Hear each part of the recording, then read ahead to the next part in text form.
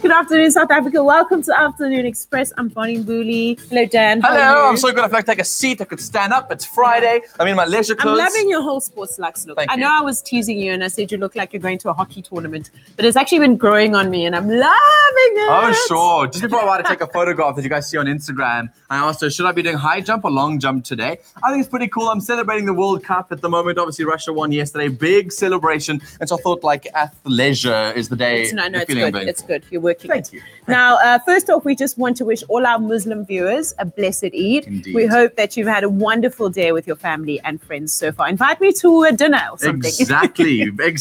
The food is always my favorite part. I know. Yeah, now it's time to kick off the weekend on the show today, because today we bring you two traditional music acts. We've got the ladies from the percussion group called Blackroots Marimba joining us for a live performance, plus BCUC from Soweto, who use their music to demystify the general world views around modern Africa. Join us in the loft as well for a live performance. Yeah, we also open a very interesting conversation with Ryan Ravens, the CEO of Accelerate Cape Town, about the state of representation of Black professionals in the workplace in Cape Town. Indeed. It's going to be a fascinating conversation. Yeah. So I hope you guys are going to join that chat as well. Please add those thoughts to the conversation we're having on our social media sites. Have you ever experienced prejudice at work because of perhaps your skin color or your gender? You can tweet those thoughts to Afternoon Chat using the hashtag Afternoon Express, or you can comment on our Facebook page. Please just bearing in mind to look after each other's comments. It's not a competition or a fight with each other on the social platforms. Share your honest views, because if we don't open up this conversation, who will? Absolutely. We're also today sitting down with an inspiring young woman called Dawn Mlumbi, who is the head intern for public relations at the United Nations Association of South Africa, making her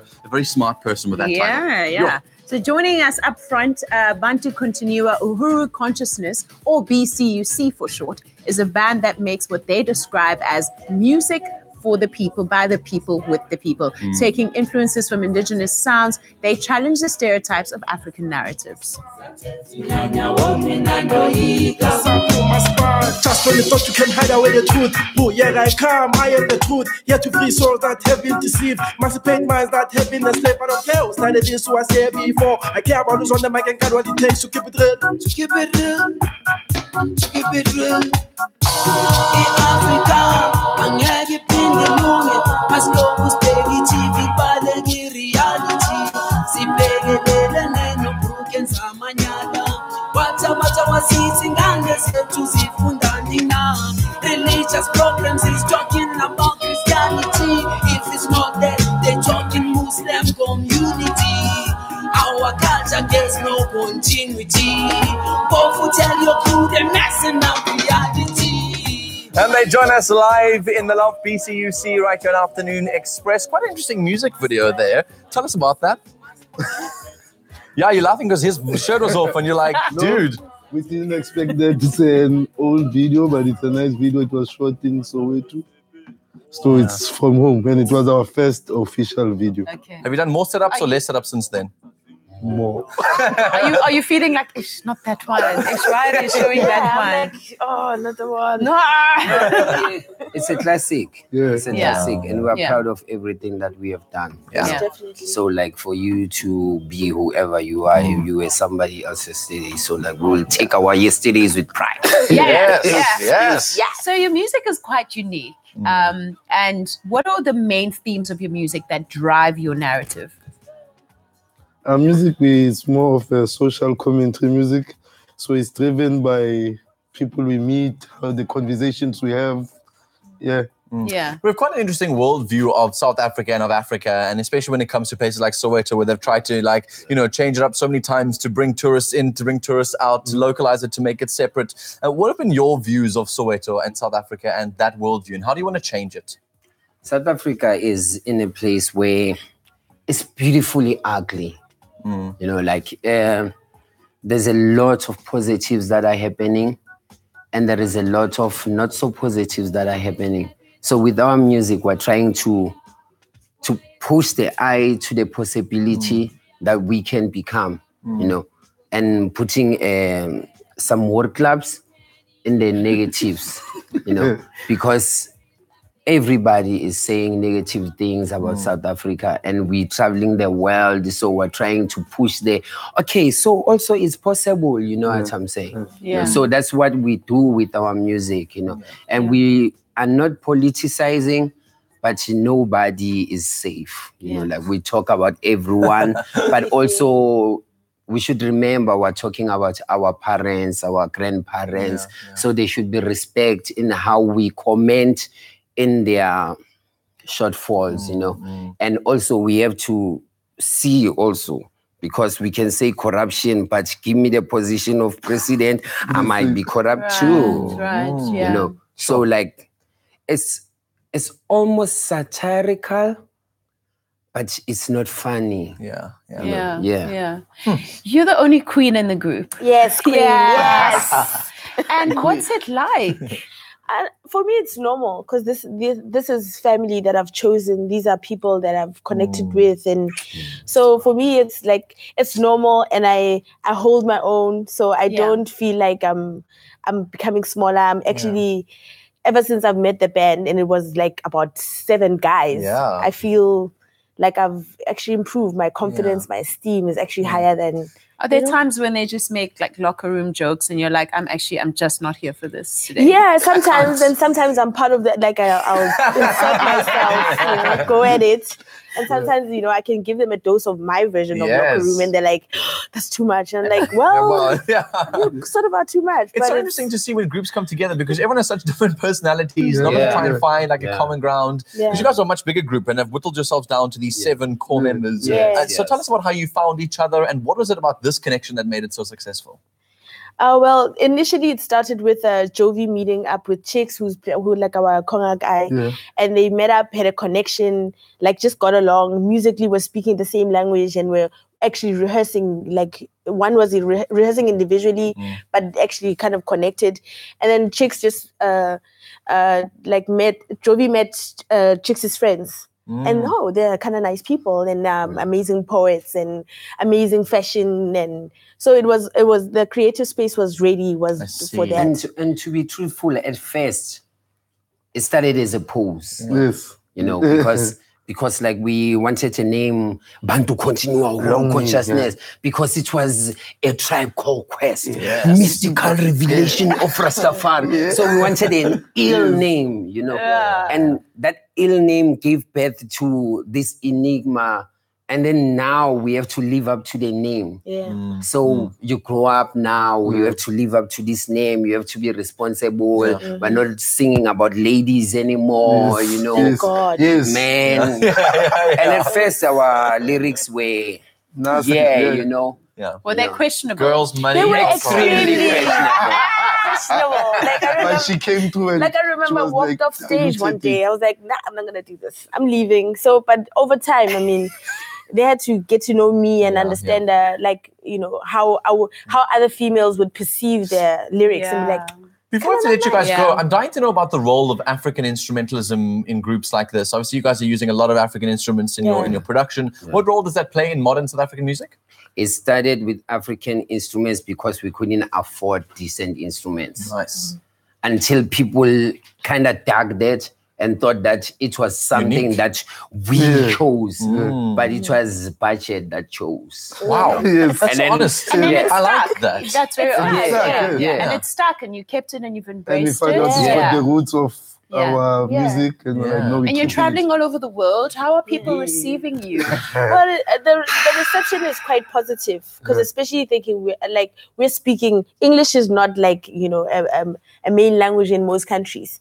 So I think people are connecting to our intention, because I think our music is very intent. Like we have a clear mission of what we want to do. Just because you don't hear the lyrics, it doesn't mean you don't hear my heart. You know what I mean? I see. So I think we're expressive and naked at heart, so like we make sure that we don't mince words and choose a place that we're hitting and hit it until it comes with oil. Wow. That's what we do. She's a This wordsmith. guy. I asked him offset because I asked him if he's a lyricist, because he makes comments offset half the time. They're very funny. He's a very funny guy. Yeah. He's a funny guy. Much of the Funny lyrics, guy. the lyricist for the group. And also what's more important about Khomuso's role. Khomuso is the only lady in the group but she is our leader. Yeah. Wow. And we come from households that are led by the matriarchs. Yes. You know? Yes. So for us, it's easy to gravitate towards the mother than Yes. these fathers That's who why end I up want fighting. this for him. Yeah. Brownie points for you, dude. Brownie points. That's really Yeah, amazing, man. Good to guys. have That's you really guys. amazing. We cannot wait for the performance later. It's a Friday. Yeah. Yeah, let's do yeah. this. And we're gonna make it a little bit mellow for you because we don't short. wanna scare you. We Yeah. like that. Yeah. We We're like going to that. get us in the groove nice and easy, huh? I tell Nice you. and And you wanna And make by it the short, way, our Mrs. songs are Connie, long. you are as pretty as I thought you were. No, I'm saying. Thank you. Thank you so much. My brother. I think you can walk off set now. I like it. I like it. I like it a lot. BCUC will be treating us to a live performance at the end of the show. So make sure you stay tuned. After the break, we sit down with CEO of Accelerate Cape Town, Ryan Ravens, to look at the current statistics of diversity in the South African workforce, specifically with young professionals. Indeed. We want you to add your voice to this conversation because it's such an important one that I'm pretty sure is affecting you as we speak. You can visit our social platforms by answering the question, have you ever experienced prejudice at your workplace because of your skin color or perhaps your gender? You can tweet those answers to @AfternoonChat, that's our handle, and use the hashtag #AfternoonExpress so we can find it. Or there is a post on our Facebook page that you can comment on. So send those comments now. Express yourself.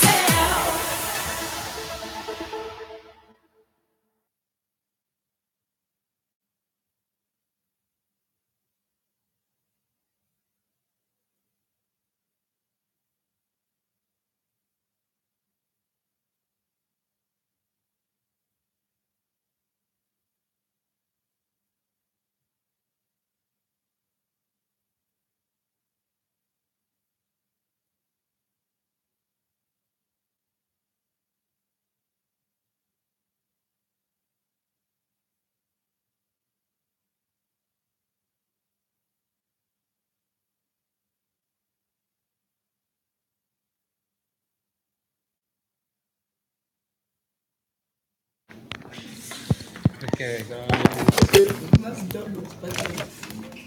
Ryan is on one. Yes, the guitar's plugged in. I still need to mic up all this marimba guys.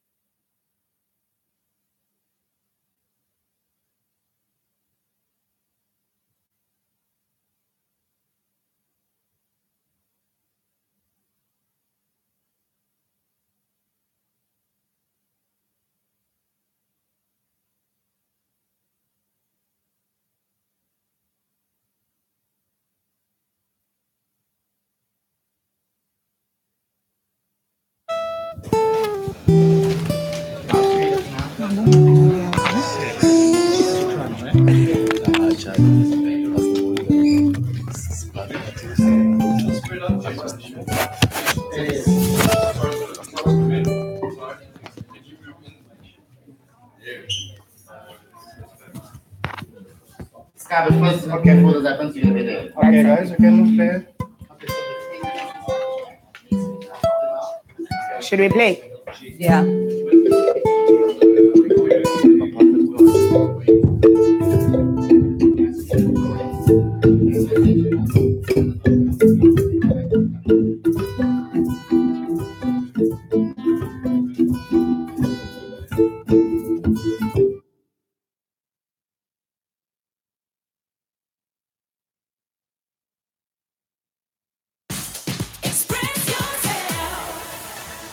Well, welcome back to Afternoon Express. We're live on this Friday afternoon right here on SABC3. It's good to have you with us, and I hope that you're joining our conversation on social media because it's going to be fascinating.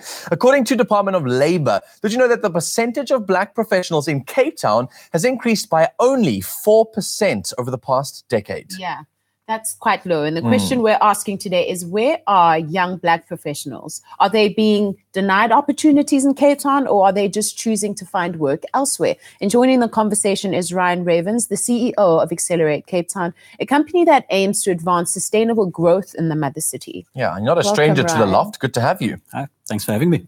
Yeah, so Ryan, in light of the recent article that went viral by Tinyiko Ngwenya about her reasons for leaving Cape Town and moving back to Joburg, in which she cites issues of feeling alienated and feeling like there's a ceiling, she can only go so far, and just feeling like she looks at the social landscape and she's not represented, and she wants to be in a place where she sees young black professionals succeeding, and she wants to be inspired in the environment. So in light of that article, what are the things that we need to speak about openly and honestly? Yeah, look, it's an uncomfortable conversation, and it's a highly emotive issue. So you've got to be cautious when dealing with it.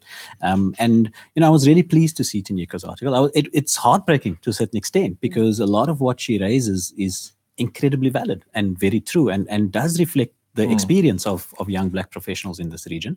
But it's a complex and multifaceted issue. There are a number of reasons why black professionals are not comfortable in Cape Town. And often it's not only because of race. So for example, Tinyiko spoke quite a bit about language and the fact that she, as a Tsonga speaker, there was no one that she could speak to, and she didn't hear her language spoken here. And you can appreciate how that would cause a sense of alienation.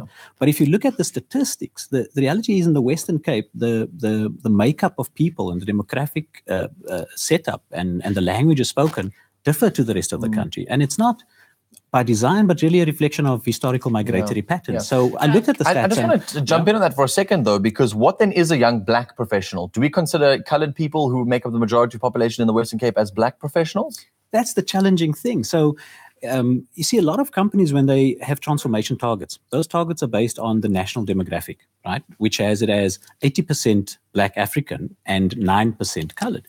But if you look at the Western Cape demographic, you've got a 50% coloured population. And a 27% black population. And so to expect that you can match similar numbers is quite unrealistic.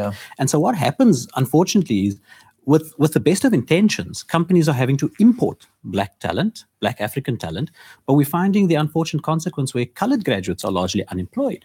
Already. So there's already an employment deficit.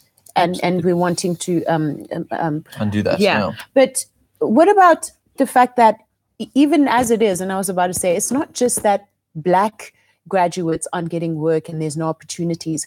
Why is transformation not working in Cape Town to an extent that we're seeing coloured professionals rising up to the ranks that they want to? Look, the unfortunate reality is that youth unemployment is a global problem. So the latest estimate was something like 71 million youth globally that are unemployed. In South Africa, we have something like 51% of our youth unemployed. Now, that if it wasn't for our demographic, that could be managed. But the real problem in South Africa is that almost 70% of our population is less than 35 years of age.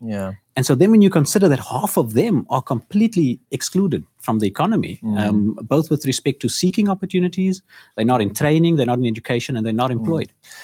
I think young black professionals also want somebody to, we all want somebody to point fingers at. Who is the problem in this scenario? Is it the education system? Is it the universities not training them for the jobs? Is it the businesses not employing the right kind of black professionals? Or is it just a general industry? Like, I don't understand who to point fingers at. Or our company is just filling in scorecards, just checking a scorecard, and it's actually not heartfelt, and it's not a transformation. It's not a culture in the company. It's just because it's incentivized. It's like, well, let's just check the boxes. It's a little of all of the above. So the reality is that transformation and BE scorecards have become a compliance and scorekeeping exercise, right? So it's all about scoring your points. And I think we need to move back to the original intention of the legislation, which is genuine transformation. And a lot of companies approach transformation from the perspective of the analogy I liked was from the head.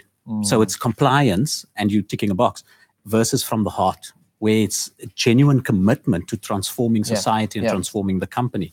And I think if we can start moving towards the intention of the legislation and people can start understanding why transformation is important, as opposed to sort of just doing it because you got to score points. And you get more revenue. I mean, you can get better tenders, you can do all that sort of stuff with the right check boxes. Don't say tenders, man. Come on.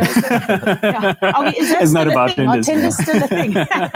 No, but it's about diversity in the business, you know. I think diversity adds enormous value, not just from a racial perspective, but just diversity of thought, diversity of approaches to problem solving and so on. And so it's valuable and it's important. What about millennials? There's also another story coming up where millennials are not job ready, or they expect microwave results. Yeah. Look, this is a difficult one. So we are seeing, firstly, with respect to work readiness, what we're finding is a lot of graduates coming out of university are simply not ready for the workplace. And often it's because many of our Black graduates are first generation university graduates, and they haven't been raised in a household that was headed by sort of white collar workers who could groom them, be an example, and so on. I see. And universities are not providing that skill. You know, how to manage yourself, how to conduct yourself, not instilling a sense of self-esteem and so on, and confidence. And that comes through at an interview stage or in your early stage of your career. With respect to millennials, what we're finding is that there are often unrealistic expectations in terms of how quickly you can progress through a business, right? So I think the horror stories of millennials being there for 2 years and then feeling they're ready to be the CEO is very much in effect. And so sometimes you also have to moderate the expectation of this generation that actually it's a slog. I got you. Right, I must interrupt you there, but this has been a very fascinating conversation. There's lots to talk about. So I hope you guys are continuing the chat on our social sites at Afternoon Chat using the hashtag Afternoon Express. Ryan, thank you. Absolute pleasure. Thank you. Clover fresh milk is way better. Made with love by Clover. Now, nothing beats the taste and quality of Clover fresh milk. It is the freshest milk out there. And speaking of fresh, in lieu of Youth Day coming up on Saturday, we've been highlighting some of the freshest talents that we've spotted right off our local streets. And in our loft today, we are joined by the Blackroots Marimba Band, who are here to share with us a bit about their story. It's good to have you guys with us. Hello. So tell me more about how you guys got together. Yes, I started the band in 2012 in Gugulethu because at the time there weren't many programs that were around and there weren't many bands for us to join, especially women bands. So then I saw that there was a need for the youth to actually get involved in something. So then we started Blackroots, and that time there was like 30 of us. Sure. Yeah, it was insane. And then people stopped and people just, and then now there's 5 of us, 5 official members, yes. And then what we do is we teach junior band, and he's a part of our junior band. Nice. Yes. So we teach young ones as well in Gugulethu how to play and how to get into music. I found through all my interviews on Afternoon Express that the only way to get youth to really believe in themselves is to give them something that they're passionate about. And I think you guys do that with your music. I remember the one instrument that I picked up in my sort of grade 10 year at high school was the marimba. And don't ask me to play now because let's just say my skills are a bit rusty at the moment. But I used to love performing marimba. It's got such it uses your body, it uses your mind, it uses your ears to listen to everybody else as well. It's a beautiful instrument, and we just wanted to salute you and offer you the stage on Afternoon Express. Thank you. All right, happy Youth Day to all of you guys. Thank you. Enjoy the performance. Thank you.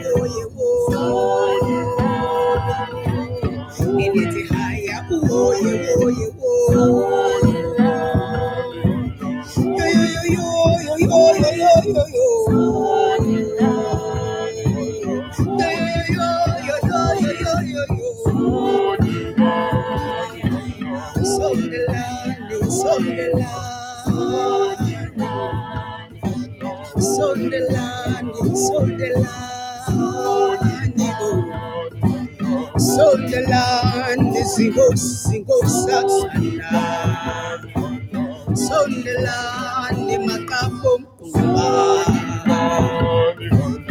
Sondelani ma-Afrika Sondelani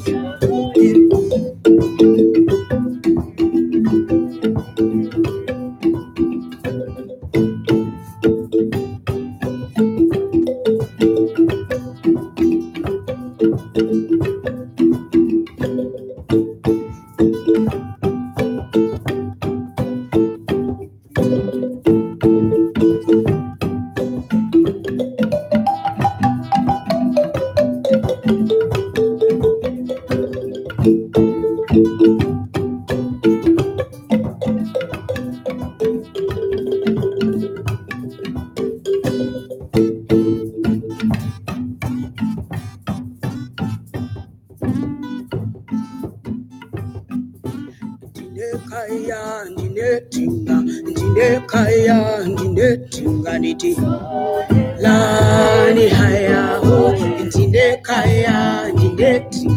ndinekaya ndinetinga niti lani haya sondelani haya sondelani haya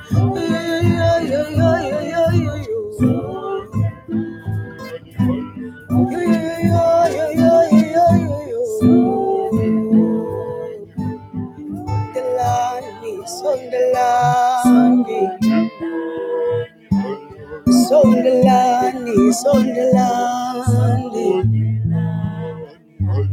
yo yo yo yo yo yo yo yo yo yo yo yo yo yo yo Sondelani zingosasana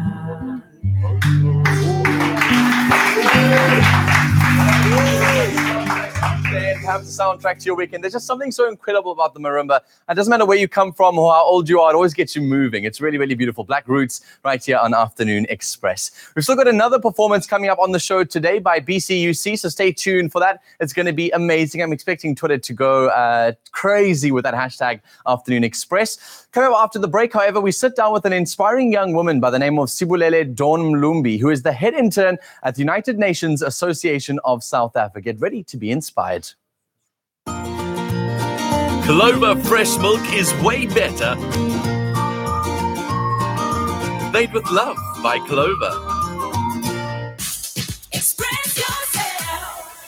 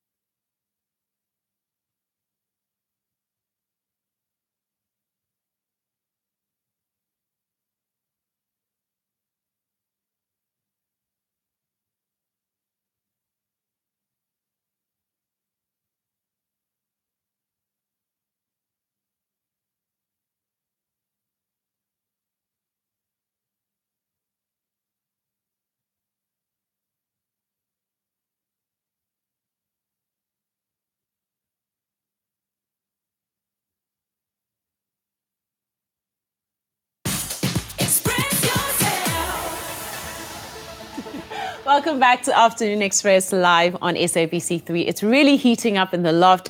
Great guests, great music. We're just absolutely loving it ahead of June 16. Yeah, I hope that you guys are sending through lots of tweets, #Afternoon Express, because obviously tomorrow is Youth Day and South Africa is celebrating. We're joined now by a young woman who is an inspiration to all South African youth. 20-year-old Sibulele Dawn Mlumbi is the head intern for public relations at United Nations Association of South Africa. She's also a public speaker and sits on the board of directors of an international women's organization based in New Jersey called Glitter Girl Co.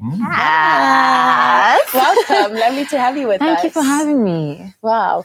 So I was so moved by your award-winning speech. And in your words, just give us a framework of what self-love is and how it can contribute to someone's long-term success and development. For me, and in my experience as a young woman who has been on the journey of self-love, I think I can say that self-love has propelled me into embracing my truth as a young woman, embracing my truth as a young woman who has been gifted with the purpose, and living my truth. That is what self-love is for me. Yeah. A lot of young women in South Africa feel like because of their upbringings or the way that they grew up, they don't deserve to achieve success or don't deserve kind of glory and, these kind of opportunities that you've been in. Your background was something quite similar, I guess. Yeah. Tell us about your background.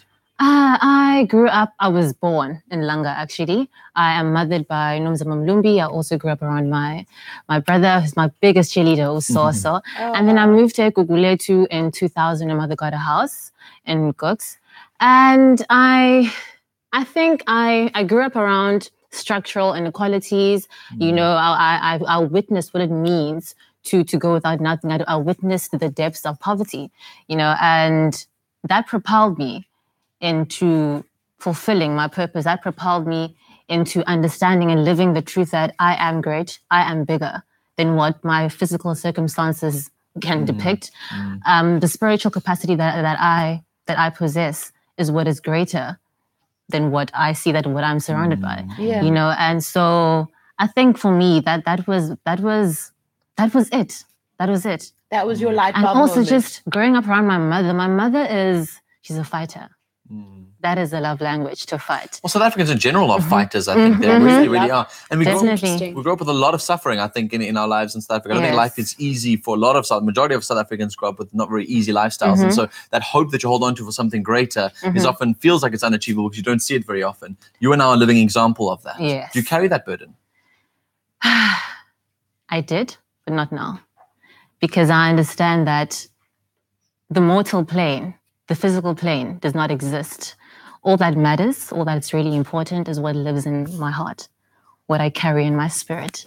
And that is the truth of who I am. Yeah. What I see on the outside, what I'm surrounded by, it's an illusion, as one of my favorite spiritual teachers would say, Marianne Williamson. Yeah.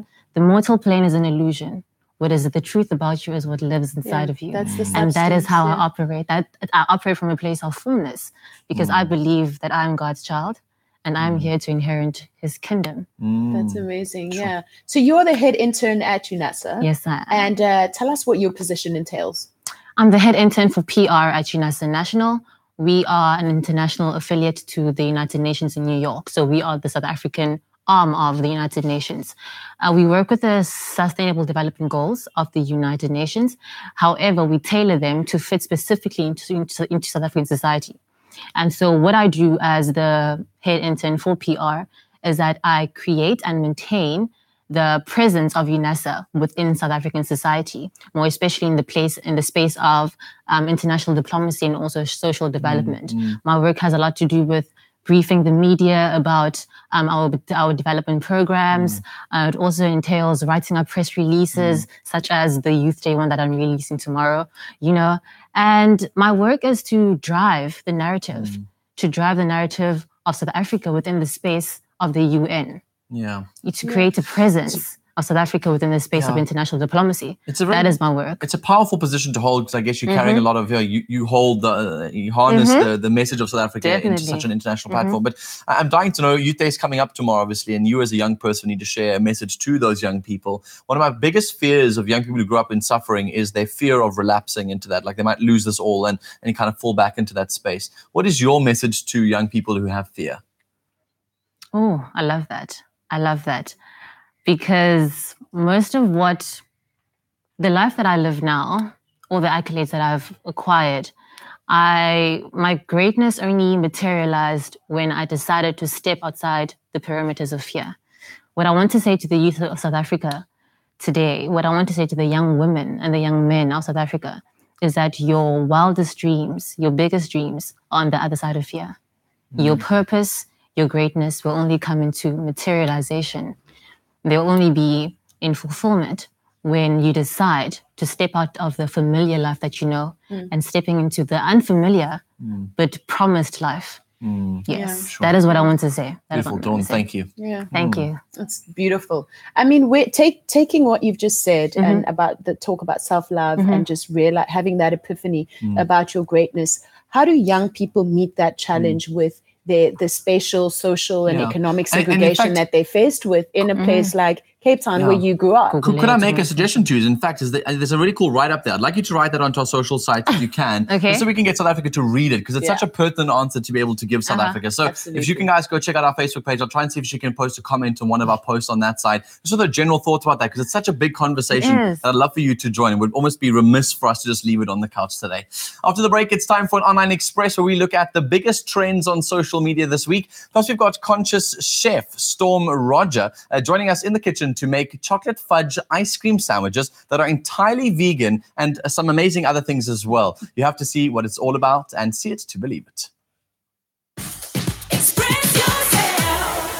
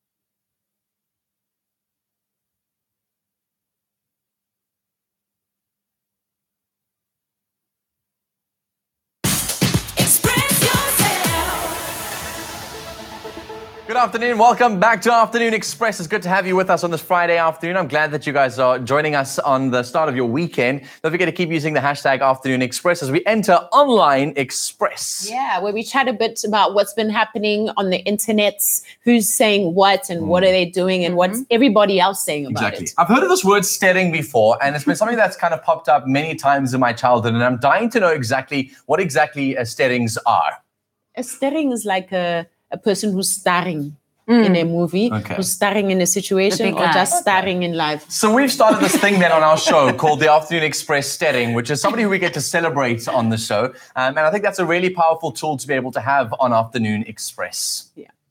So social media is always buzzing with our faves doing the most every week, and we love sharing these moments with you. And we enjoy it so much, we've decided to put a name to it. And every Friday, we will shout out the Afternoon Express steerings of the week, aka the hustlers, the divas, the big movers, the Nkalagatas making moves. Indeed. So as you guys were saying before, I rudely interrupted you earlier on about trying to find out about steerings. This week's Afternoon Express steering are the 21,273 people who competed in the Comrades Marathon last Sunday. They deserve the biggest round of applause because two South Africans, Anne Ashworth and Bonga Musa Mtembu, won the women and the men's race respectively. And some obviously recognizable faces as well were spotted in the crowd. Yeah. We're super proud of author and radio personality Ridi Klabi, who finished the race in a time of 11 hours, 45 minutes and 11 seconds. Wow. It was How incredible is that? Yeah, and Gail Mabalane, who visited us in the loft just recently, was on the stand supporting her Buthang Kabelo as well. Check that out. And we cannot get over this cute video that Basi Kumalo shared on her Instagram of her supporting her hubby Romeo. Indeed.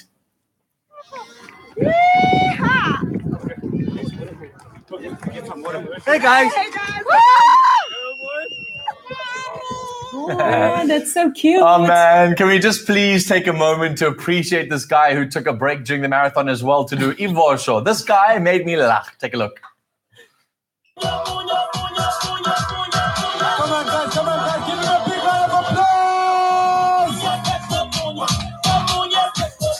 applause. Can you Vosho? Of course I can. In heels? Of course, darling. Wow. No, definitely not. She's like, oh, it's not that time. We're It's not not in that that time. box. We're not in that box. No. But that guy's Vosho was a bit too polished. It went to private school. Yes. Yeah. Oh man, I can't even do the Vosho, so don't even ask me what I think about that because damn, that guy killed it, in my opinion. In my opinion. These afternoon steadings are the perfect precursor to our first story today. Take a look. I used to staying with this bridge, maybe 6 years. I sleep here under this bridge. Here is a water bed. Here is the electric blanket. Homeless, addicted to drugs, as well as suffering from bone marrow cancer, and with one leg amputated is how 32-year-old Tolani Luvunu spent 6 years of his life while sleeping under a bridge on Nelson Mandela Drive in Tshwane. For a couple of months, Tolani was begging at a traffic light and he was spotted by a businessman named Hein Venter, who would occasionally give him some coins every so often. One day, however, Hein stopped and actually talked to Tolani to hear his story and was so moved that he decided to take him on as his very own son and help rehabilitate him as well. So Hein and Tolani gave him a prosthetic leg and as well as a new lease on life, which was drug-free, which is a hard habit to break, right? Yeah, it's amazing. Is that something up in the UN, like drug addiction in South Africa? It kind of does, especially sexual harassment, and it is something that we are working on because, I mean, as the UN, we cannot be having such atrocious actions happening. We are an international, we are an international company, so. Yeah. Also, what really striking me about this story is that so many times we drive past or walk past people in need and we just like overwhelmed by their situation and we feel like, what's this little thing that I can gonna do to change their lives? And most of the time it's not sustainable. But the fact that Hein invested in it so much and the journey wasn't easy and struggling with being clean from drugs, Tolani began drinking heavily at some point and Hein had to resort to tough love, but it was all worth it, as can be seen by this video that has been circulating on social media.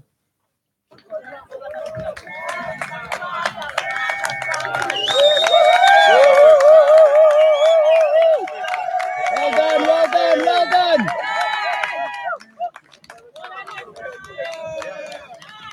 Oh man. Kalani finished the Comrades Marathon on his crutches with Hein by his side. And what an incredible way to end a difficult race. Yeah, and we couldn't wrap up the Online Express today without mentioning the very heated black tax debate that has been ongoing on Twitter this week. Man, oh man. Black tax has been defined as the financial responsibility black professionals have towards helping their family members, especially their parents who are less well off. Yeah, and I'm not for labeling why it is specifically black tax, but I mean, I think we're seeing black tax become an issue of not just finances. It's becoming a social issue. It's becoming a sense of feeling like a career issue, feeling like whatever you choose or whatever you try to become, you're carrying the dreams of the past generation and their missed opportunities with you. Yeah. Your thoughts? Well, I do believe that the conversation was sparked by a comment that was made. And what I really want to say on that is you cannot speak about an experience that you haven't lived. And so I believe it was really inappropriate for that comment to be made on social media because you do not know the lives of black people. And so you cannot say anything about it. Yeah, I agree with both of you. Honestly, I really do. An issue, yeah, there's a tweet that we came across, and basically what Mlumbi was saying is that black tax is a result of 300 plus years of systematic exclusion of people of color from the economic system, which they were used to build, which they were used to build it, but not to benefit from it as well. Yeah. So if you guys read what's on screen at the moment, you'll get a clearer picture of what he was saying. Yeah. So Mlumbi is spot on. People of color wouldn't need as much assistance financially or otherwise had oppressive regimes not looted them of their land and so much more and so on. Yeah, it's been a very interesting seeing people's stance in this particular convo. Candidth tweeted, black tax is a financial burden and keeps us from progressing as we still have to fix certain things. And next thing you know, we're 40 with no house and you built one for your grandparents and you live on overdrafts in fear of what people back home will say if you don't assist relatives in need. Just imagine a society in that. Absolutely. The Abantu Bazotini syndrome is so real, and that expectation of assistance from a more well-off family member is what is taxing. Individuals should be able to offer assistance on their own accord, not from societal pressures, and also be able to manage people's expectations around how you can help them and how you're able to. Yeah, totally. I think there was a tweet that came out from Shunani who probably would agree with you on that one, Bon. He tweeted, black tax is not a burden for me. That's taking care of family. Wow. So is black tax a burden or not? Should we move away from the term as a whole? Let us know your thoughts on social media.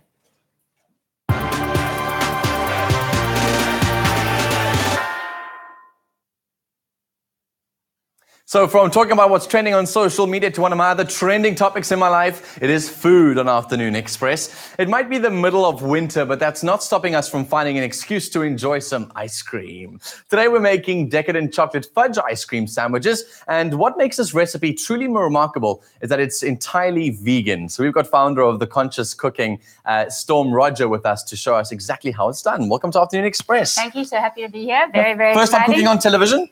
First time ever cooking on television, sorry. No pressure, guys. Be easy on her, please. My TV legs. But yeah, this is a really exciting little cool cookie ice cream sandwich. As you said, vegan, but it's also grain-free. Nice. So gluten-free. And if you wanted to, you could also make it sugar-free. Okay, is there anything that it's the freest thing I've ever seen in South Africa? It's not free of flavor, though. It's not free of flavor. It's got a vibe. So I wanted to kind of show that you can really take those things out, but have like a really delicious experience. Let's do it. So should we get in? Yes. All right. Okay. So first, we're going to do our dry goods. So I've got almond flour in here. I've got some coconut sugar, which is just a natural sweetener. I've got crushed cashews. I've got some dark chocolate, and I've got a little bit of baking powder. Does dark chocolate count as anything above 70%?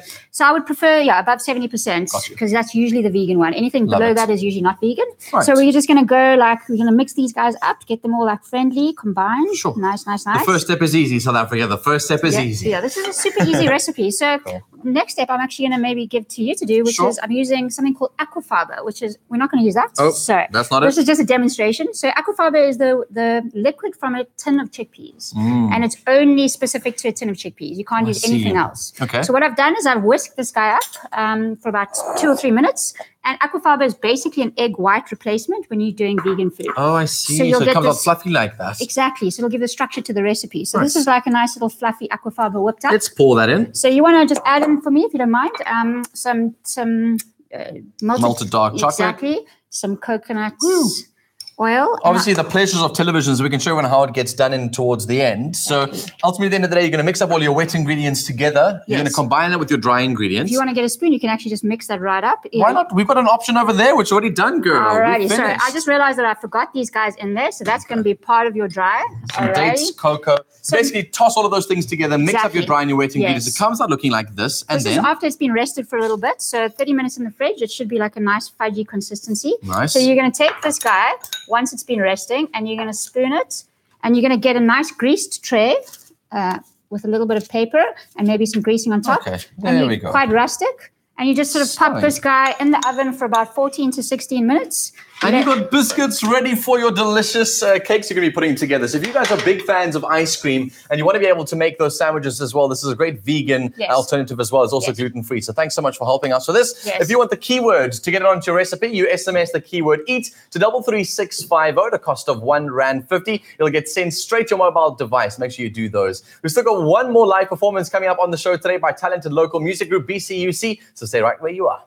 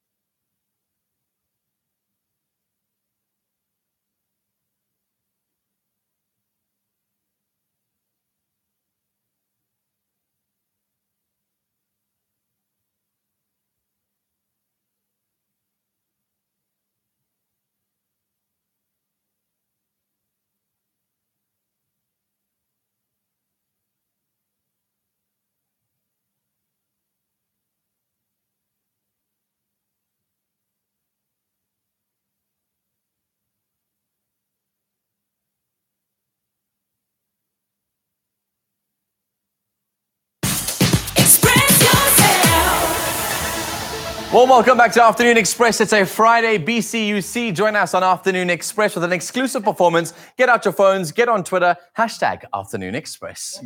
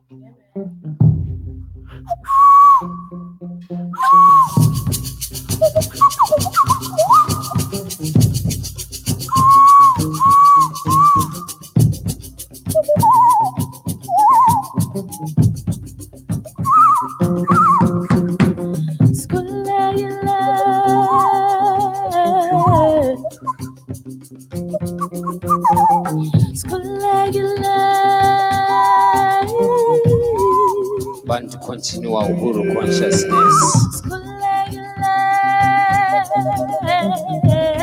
Music for the people, by the people, with the people.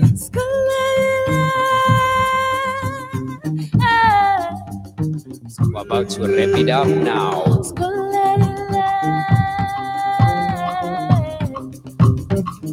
An amazing afternoon.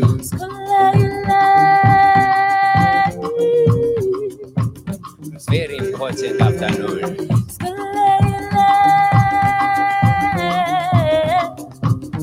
Live in Cape Town.